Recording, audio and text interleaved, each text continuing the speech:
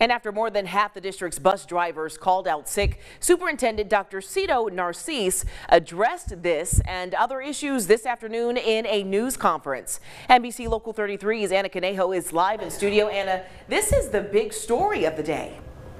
Yes, Renee, after half of the district's bus drivers were a no-show today, Superintendent Dr. Cito Narcisse has a message for them as well as parents who are concerned about this problem.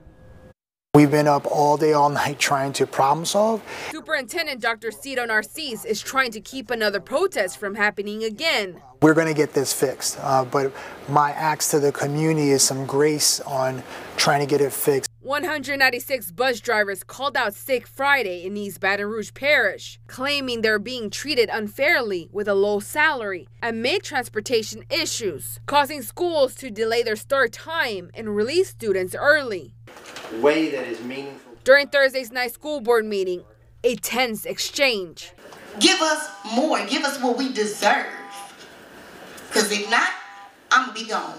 Then members voted anonymously to give school bus drivers a $9,500 stipend. Just because you throw money at the problem doesn't mean it's going to get fixed, right? We have 161 vacancies. We still have buses that we're breaking down. You know, we're going to make sure that people are going to be taken care of, but we have to do it in a thoughtful way. For bus drivers who feel unheard, Cito has a message for them. We have to do a better job to help them feel valued in our system. The problem that we've had is we've had to be responsive and we haven't been as proactive with the plan, and that's why we need to be much more proactive. He also says parents can expect to get updates in regards to school delays. We're going to make the shift that we'll send an all-out robocall and also start to try to make sure there's another process to communicate. On Monday, Cito will speak to bus drivers during an emergency meeting and hopes to put them more at ease. We believe that by Monday and Tuesday, we think it should level off.